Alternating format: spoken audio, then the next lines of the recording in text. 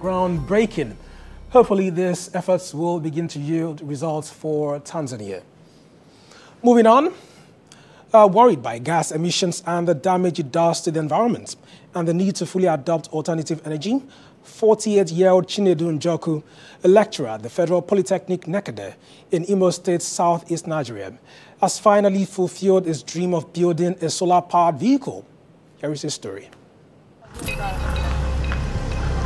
The Federal Polytechnic, located in Nekede community in Owerri West local government area in Imo State, southeastern Nigeria. Chinedu Njoku works here as a lecturer in the engineering department. His latest project is a production of a solar-powered electric vehicle. He tells us about how he was able to manufacture the car with the local materials at his disposal. There are some basic materials that we have available here. Some few ones that are not available because of the scarcity. We were encouraged to look for alternatives locally. We didn't go using the conventional materials they use in making other motor cars. We used cow hoof and bamboo.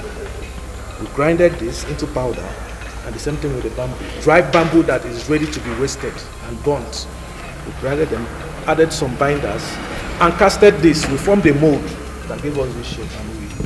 A member of his team, Kore Ibabuchi, who worked on the electrical aspect of the car, sheds more light. The rate at which a regular combustion vehicle engine is fueled will outmatch the performance of you trying to charge the vehicle. So in this particular context, we were able to design our own charging system, which delivers about 1.5 kilowatts power to the battery system. With the financial support given by the management of the Federal Polytechnic Nekede and TED Fund, Chinedu was able to produce his first solar-powered electric car.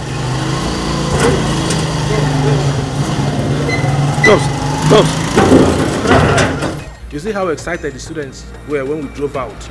They are expecting this type of thing because the motorbike arrangement here exposes them to so many dangerous incidences like accidents, pollution of the environment, and the rest of them. This takes care of it. Chinedu believes the solar-powered electric car will reduce the transportation challenges within the Nekede school community and help reduce the hazards faced in the course of moving from one point to another.